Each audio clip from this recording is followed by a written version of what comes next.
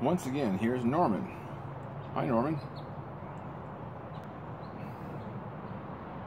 And the beast.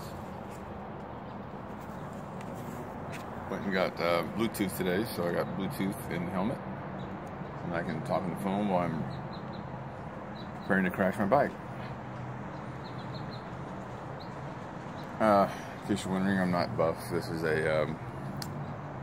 it's the plastic, the hard plastic that's in the limbs and the chest plate and the back plate. And thought I'd start wearing that if I was going to go out and do anything crazy. I was going to go on speed today, but I still haven't been past 90. I don't want a ticket.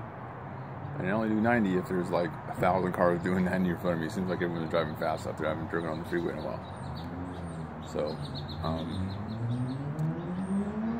yeah, I'm just thinking a lot right now because I had that interview with the podcasters the other day, and whenever I start thinking about stuff from the past, it kind of winds me up for a few days. So, I'm trying to decompress from that.